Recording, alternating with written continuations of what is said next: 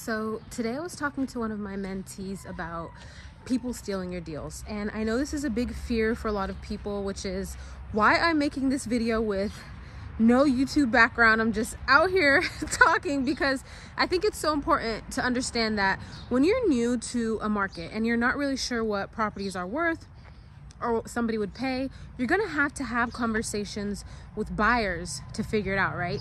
And you can't be in the scarcity mindset that someone's gonna steal your deal, or else you're never gonna be willing to give up the address or give the information. Number one, it makes people sketched out about you when you're untrusting and you don't wanna give the address because you're worried someone's gonna steal your deal. But number two, you also lose credibility and you kind of annoy the actual real buyers in the market that would actually buy the deal if it was a deal. If someone tells me, hey, I have a deal, here's the zip code, here is exactly what the property is like, but won't give me the address, I can't really go off of that. I can't really make an offer or tell you what I would buy it for if I don't know the exact address, because the parcel number, the bedroom, bathrooms, the square footage, the amount of land that the property is sitting on, the type of property that it is, all of these things are factors, right? So it's really important to not have that scarcity mindset. But a good rule of thumb, if you are going in Facebook groups and you are going to maybe RIAs or Investor Lift or any of these type of buyer platforms, and you are talking to buyers about your deal, a good rule of thumb, especially in Facebook and these other groups, is number one, do they have an actual real name on Facebook, like Joe Smith, you know what I mean, a real first name, last name, and not like some fake made up name. That's a pretty good rule of thumb. Make sure they have a real name. Make sure that they actually are in other investor groups in the area. Search what they've posted in that group and see, are they commenting on other people's deals? Are they actually buying? Look at their Facebook profile, you know, do a little recon, give them a call, talk to them on the phone, just get a good vibe in your gut that they're a real person, that they're a real buyer.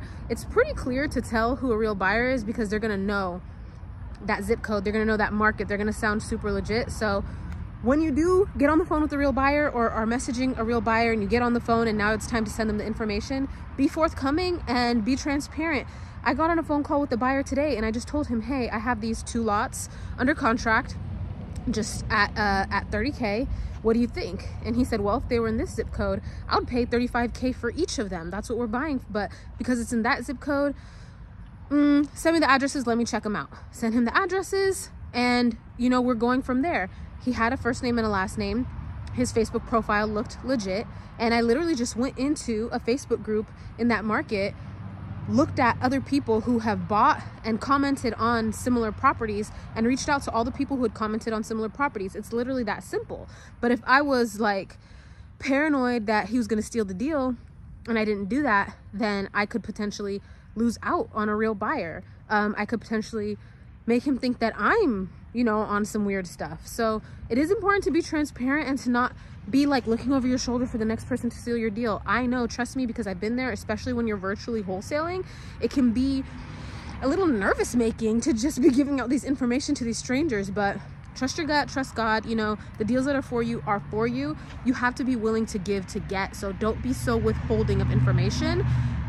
Trust, verify that they're a real buyer, make sure that they seem legit, but then give the information. Second thing is, make sure that your relationship with the seller is good enough that they won't let somebody go behind your back. And that's my 2 cents. Happy Monday, everyone. See you guys next time.